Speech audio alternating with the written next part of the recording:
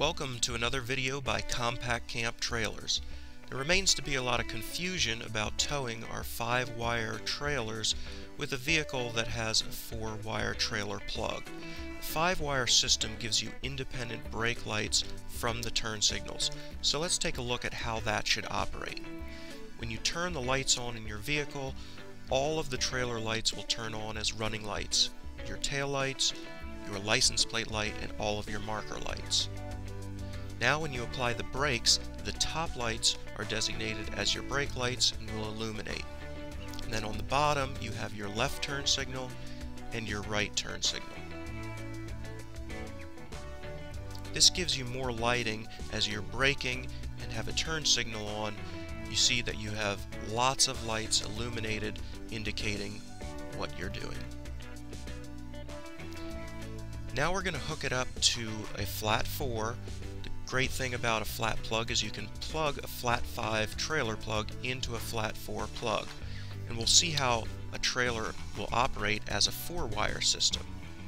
Again, all the lights will illuminate with the running lights on, but your functions are going to be through the bottom lights only.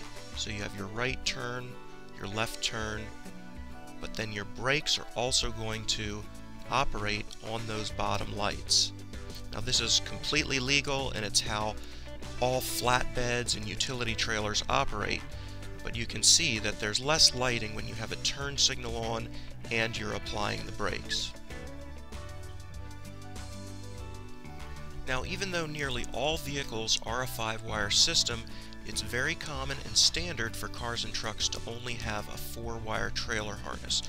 So here you see a trailer harness for a traditional car or truck. You have 5 wires on the left that connect to the car, then you have a converter box, and out of that comes only the 4 wires into your flat 4 plug. You can see that they've eliminated the red wire, which is designated for stop, and that converter combines the stop lights into the turn signals.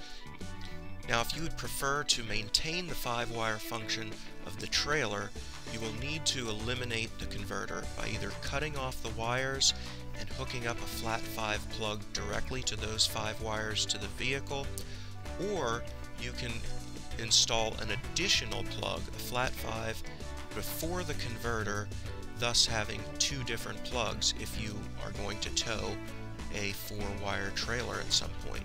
So when you hook that up, you can see that the trailer is now operating once again as the 5-wire system.